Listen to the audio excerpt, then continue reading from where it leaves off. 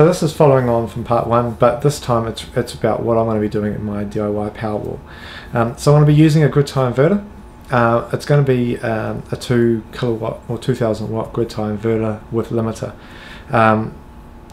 The reason I've chosen to use a grid tie inverter is one, when compared to an off-grid inverter. With an off-grid inverter, you've pretty much got to run either the whole house or particular circuits in the house off the inverter. You can't be running both at the same time. It's you're either on grid or you're off grid, and you're either on grid and some circuits are off grid, or it's kind of one or the other, which means a couple of problems. It means first, electrician costs. Two, you've got to choose which circuits you want to be to run off your inverter, which obviously then runs off your DIY Powerwall, or whatever other battery bank you've got. And there's lots of other extended costs involved in using an off-grid inverter. However, using a grid tie inverter, there's none of that. All you need to do for any grid tie inverter that's less than 2000 watts, you pretty much just plug it into an AC outlet. It's really that simple. There's tons of people on YouTube. If you just watch YouTube and look at the Sun 500, you'll see people with 6 or 7 of those, all just connected up and wired in, and they're nice and simple to use. So what I'm meaning by that is that if you've got a grid tie inverter that's under 2000 watts, you can just plug it in to normal AC outlet, just like anything else, because your AC outlets normally have a limit of 2400 watts, so there's no problems about plugging a 2000 watt inverter in there. And the other advantages is that not only is that one circuit, it's all your house instantly benefits from using the grid tie inverter. So let's just say you have a 500 watt grid tie inverter and you plug that in, the whole house is going to benefit from the 500 watts of extra power you're pulling from your battery bank. So just very quickly and very simplistically, how does a grid tie inverter work? Well, the simplest way and the easiest way to look at it, and the way I think about it, is that if the grid in New Zealand, it's 240 volts that comes into your house. So the grid is 240 volts, the house is 240 volts normally as well. If you plug a grid tie inverter in, the house voltage increases, let's just say it's 241 volts. Just the way electricity works, the 241 volts, or 241 volts gets used first. It's kind of the simplest way to look at it. So for example, if your house is using 1 kilowatt and you plug a 500 watt grid tie inverter in, the grid tie inverter will put out its maximum 500 watts. Your house will use, or any loads in the house, so your lights and your bits and pieces, will use the 500 watts first, and then it'll use the power from the grid as a secondary. It happens automatically. It's just you plug one thing in and that becomes the high point, and parts of the house, or the house, feeds off that, and obviously it can't, it's got a kilowatt, so you're using a kilowatt, so the rest will come from the grid. So grid tie inverters are so simple to use. When you start getting into the bigger ones, like the 3 kilowatt, the 4 kilowatt and the 5 kilowatt, etc., then you obviously need an electrician to plug them, to wire them into your switchboard. The reason for that is because it's just a lot more current, and a lot more current that your normal AC outlet can't provide. So you've got two options. One, you buy a couple of 500 watts or 1000 watts or 2000 watt grid tie inverters, or you buy one big grid tie inverter, like I have with just my normal solar setup.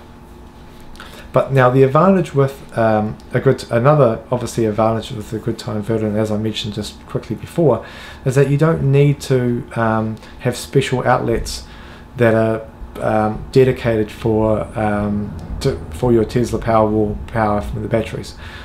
It's whatever your grid tie inverter will produce, will be what the house uses, and the rest of it will just come from the grid. So it's nice and simple. So if you're just looking at this project and you're just looking at getting into making yourself a little battery system or a big battery system like the DIY Powerwall, what you can easily do is just buy a grid tie inverter. Just buy one just to get started. It doesn't need to be a massive one. Just get a 1000-watt grid tie inverter. You can plug it in, plug the other end of it into your batteries, and away you go. Now the one key thing to remember, as I said earlier in the videos, is that you need to have some kind of limiter on it, because otherwise the grid tie inverter is just going to use as much power out of the batteries as possible to meet the requirements of the 500-watt grid tie inverter. For example, it will draw 500 watts from the batteries. So you need to have a limiter, and there's a couple of brands that support the limiters, and it's pretty much an off-the-shelf product. You can buy a 1000-watt grid tie inverter with limiter. And just quickly, what does the limiter do? Well, the limiter monitors how much power the house is using, or how much you're consuming in the house, and it only allows that much power to come out of your batteries. Or another way to look at it is that if the house is using 2000 watts, if your house is using 500 watts and your inverter is 1000 watts, then it's only going to let 500 watts come out of your inverter. So that way you're not wasting power, because if you did it without the inverter, without the limiter, then what will happen is that you obviously send power back to the grid, and if it's battery power, then it's valuable. So you don't really want to be sending that off to the grid. You really want to be using that yourself within your house. So the best thing to do is obviously get one with a limiter, and that's something that is off the shelf pretty much, and you can order that online. So that's really what I've done. So I've purchased a 2000-watt grid tie inverter with limiter, and the voltage range on that is 60 volts to 90 volts. And what that means is that my battery bank has to be 60 volts to 90 volts. What I'll do is I'll talk about that a little bit more in the next video, about how I'm going to do my packs and how I'm going to achieve that voltage. But no one else really at this point creating a DIY Powerwalls have thought about or are using grid tie inverters. So I'm sure many of you are going to be very interested to see how this project comes along and how it goes. It's quite simple in the respects that yes, create a battery bank, connect it up to a grid tie inverter with a limiter, and away you go. But there's other challenges like how do you charge it? Because as I just mentioned, the voltage is 60 volts to 90 volts. So the charges are going to be different. I can't just use an off-the-shelf product. I can't exactly use the, for example, it's not going to be a 48 volt system. It's not going to be a 24 volt system. It's going to be a much higher voltage. In fact, it's going to be 74 volts nominal. So it creates a whole raft of other issues about mainly around the charging, because most chargers or most solar charger controllers support 30 amps or 60 amps, but at 24 volts or 48 volts. There's not, and it's really designed for lead acid batteries.